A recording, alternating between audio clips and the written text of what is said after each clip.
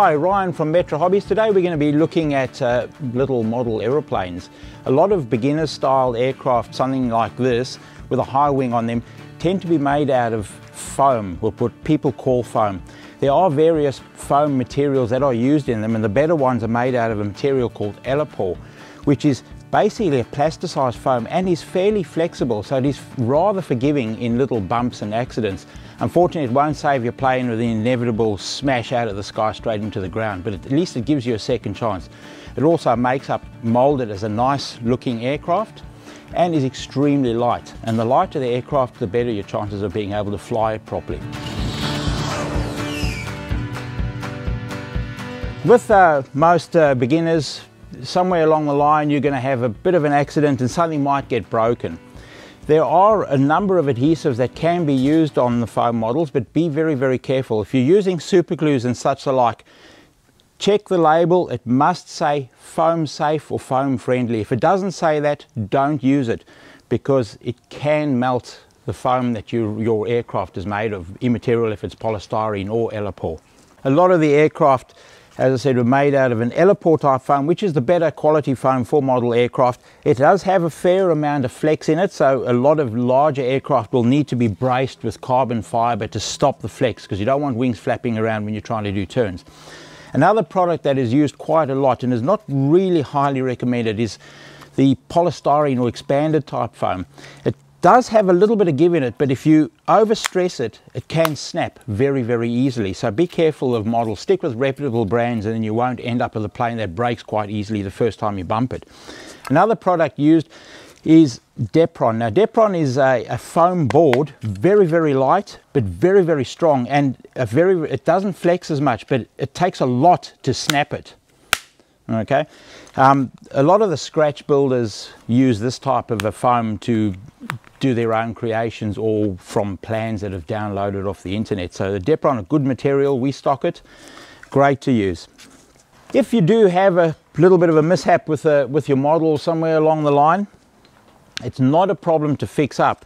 The way they come from the factory, they generally all glue together, and a rough landing or a cartwheel can pull a wing off or something like that.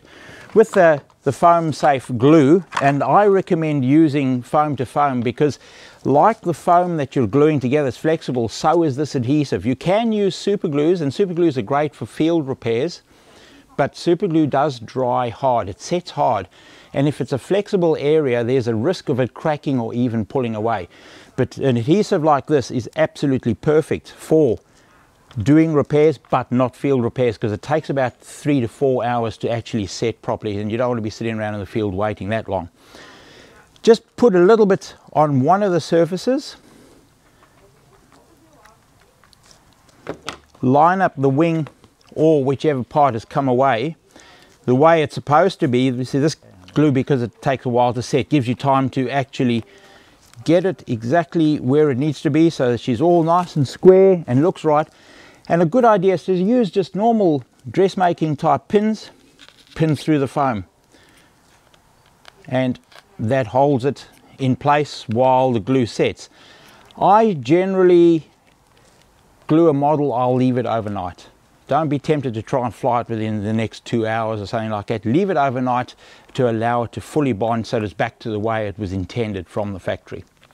If you're unlucky enough and the foam is absolutely snapped away, this happens quite easily when people accidentally stand on their models when they're running after them, and I've seen it happen a lot.